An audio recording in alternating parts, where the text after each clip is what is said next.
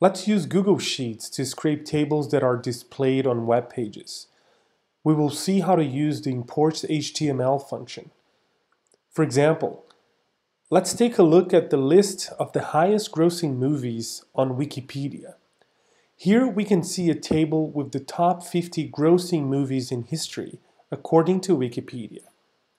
The import HTML function works only on HTML tables.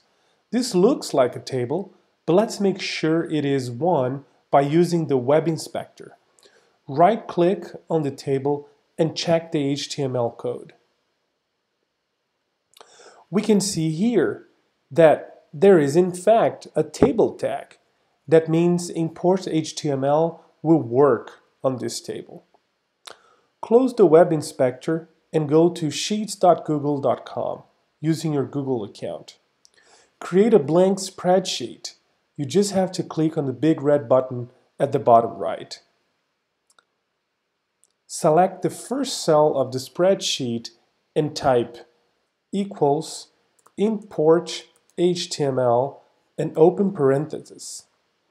Import HTML takes three parameters: the URL, where the table is, the word table, and the position of the table on the web page.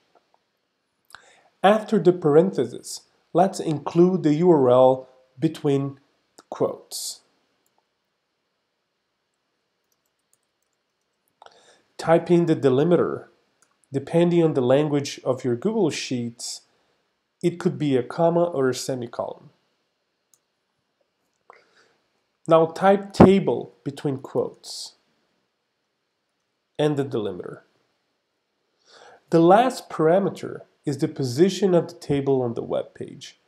Since this is the first table of the page, we're going to use number 1.